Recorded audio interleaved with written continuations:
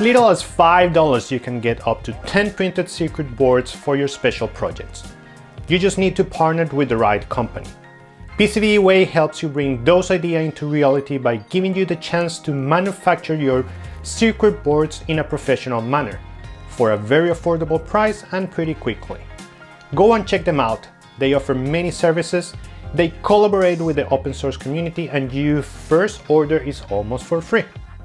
We built the drone yesterday, everything complete, we soldered, all the pieces are put together. Now we need to configure it. So we go to Betaflight and let's see what we have to do. Now we see there is nothing, this is a complete new drone, so we need to do all the configurations. Let's start with the port tab. Here we need to do two different things. One is to configure the receiver in the right port, and the second one is to configure the VTX in the right port. So during the building of the drone, I said that the receiver was in port 3, so I need to have in the UART3 the serial RX on, and I said that the air unit was located in port 1, so UART1 has to be with MSP activated.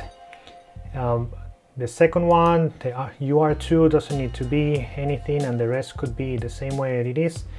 Let's save and reboot. In the configuration tab, we have to do a few things. Remember that I set my FC on the other way, right? Like I have the power cable to the front where the camera is, which means that the flight controller is 180 degrees rotated, and I need to let Betaflight know that, otherwise it's not going to fly correctly. So here I choose 180, and that will make my drone move in the right direction. We can confirm that if we see if we take the drone now and I move it compared to the screen, and I see that it's moving correctly with the diagram on the screen. Let's see, is there anything else to do here? Well, yeah, of course, we're gonna name this. This is the Nord5 Winter.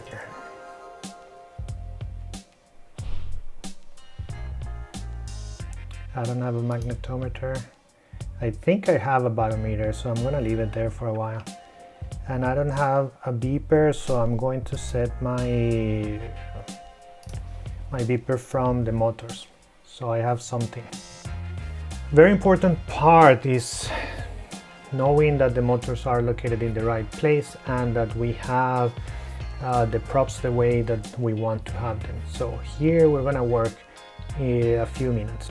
The way that I normally like to test my drones is using my external power supply, which I can set to have specific values for the voltage and the current. So if there is a short circuit, I can hold it and I can be prepared with the power supply to stop anything that's happening.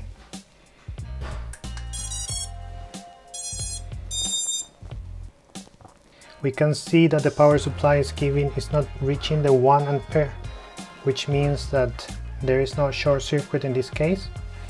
And now I can start testing my motors with just paying attention that the air unit doesn't overheat. I normally have a fan directed to the air unit or the Vista or whatever I have there, is the walk snail, because they get very hot when you're working on the bench. But right now I'm not gonna do it because I don't, it will make a lot of noise and then this recording will be bad. So I'm gonna be a little bit careful with how long I have things on while I'm doing all this, so I can still record and at the same time show you guys what I'm doing. Betaflight 4.3 is pretty easy to use to change the motors and configure the motors. It has this wizard you can use. Just make sure you don't have the props and then you start the wizard. The motors are gonna start spinning and you're gonna click on the motor that is actually spinning. That lets Betaflight know which motor is where. Then you save it and Betaflight is gonna know now how to position your motors to comply with the image that we have here on the screen. Now it's just about checking that the direction of the motor is right. Again, we turn it on, we start this wizard, and we're gonna see now all the motors spinning at the same time, and you have to verify that each one of them is spinning right. If they are not, then you can click on the individual number that you have on the screen, 1, 2, 3, 4, to change the direction until you are satisfied. Okay, let's build the firmware for the ELRS receiver. Try to burn it using the USB pass-through and see if that works. In this case, I have a GEPRC ELRS, and then I'm gonna use Betaflight pass-through. Here, even if I'm in the EU, I'm going to use this one because otherwise I just get 25 milliwatts of power on the transmitter. And then my binding phrase, and we try to build this. It's gonna take some time. It's download and compile and everything at the moment, so let's see what's happened. Now we turn on the radio, we turn on the drone, and you see that we are bound to my drone without having to do anything else than just install that passphrase that I mentioned before. And if I open Betafly now I go to the receiver tab and I'm going to see movement if I move this. The next thing to do is to actually see that my sticks move the drone the way that it should move. I already know that my channel map is in this order, so I can do it, I can change it directly and just verify. If I move the throttle is here, and if I move yaw is here, and if I move pitch is here, and so on. Perfect. Next is to do the modes. I'm going to have my arm, of course. I normally have angle and horizon, even if I don't use them ever, but I have them. Beeper, and I have a pre-arm. Those are the ones that I normally use. So is aux1, and angle. I like to have it here in aux2. Horizon 2, the beeper I have it in aux3, and the pre-arm I normally have it in aux5.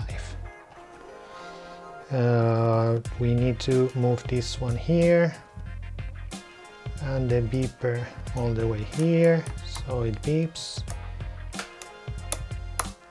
Yeah, and the aux5 there.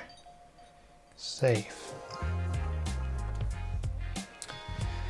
So we have configured the receiver, we have configured the motors, the direction and the mapping of the motors, and we have configured the modes, so I have all my sticks and my switches on the right place. Last thing that we need to check is the OSD and PID. I'm not very picky with my OSD, but I like to have battery,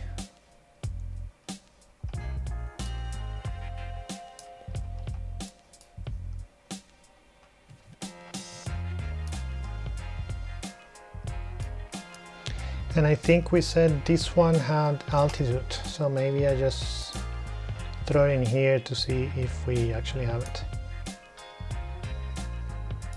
So in the past I have already worked on the P tuning for a 6S drone on this frame, which means that I can just copy paste the values that I have.